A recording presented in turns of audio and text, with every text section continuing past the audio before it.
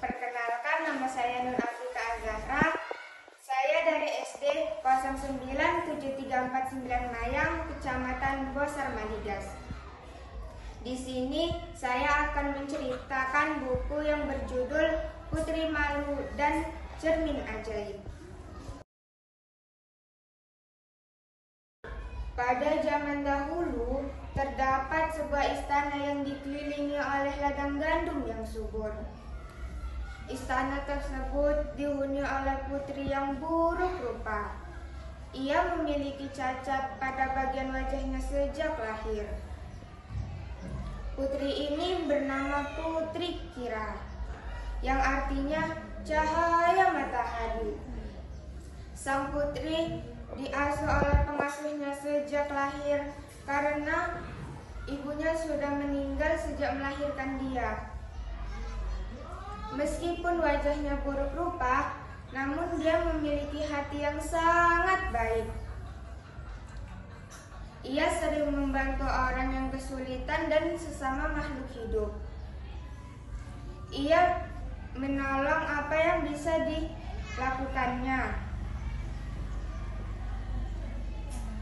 Banyak yang suka dengan kebaikan hatinya, tapi ia malu untuk keluar rumah saat siang hari karena wajahnya yang buruk rupa. Suatu hari di malam bulan purnama, Putri Kira memberanikan diri untuk keluar dari istananya. Ia berjalan agak jauh, lalu duduk di bawah pohon rindang. "Hai bintang, bolehkah aku minta permintaan kepadamu? Bisakah aku menjadi cantik seperti gadis-gadis lain?" Sang putri menangis sambil berharap doanya terkabulkan oleh langit. Tiba-tiba datang angin yang sangat kencang. Daun yang berisik sambil bergesekan. Lalu putri merasa kedinginan dan ia memutuskan balik ke istananya.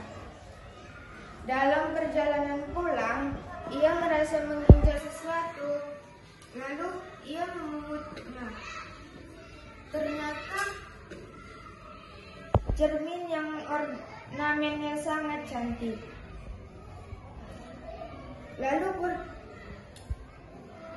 Lalu putri terheran mengapa kaca sebesar ini terletak di luar kamarnya. Setelah itu, putri masuk ke dalam kamarnya sambil mencermati wajahnya di depan kaca ini.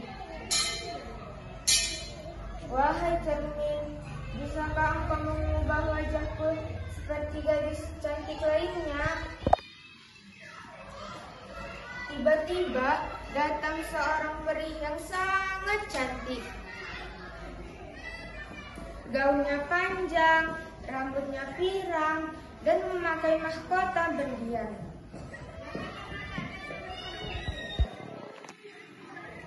Lalu ia tersenyum kepada si putri. "Hai Tuan, tahukah kamu bahwa kamu adalah putri paling cantik di negeri ini? Hati yang mulia, suka membantu. Sebentar lagi kamu akan menerima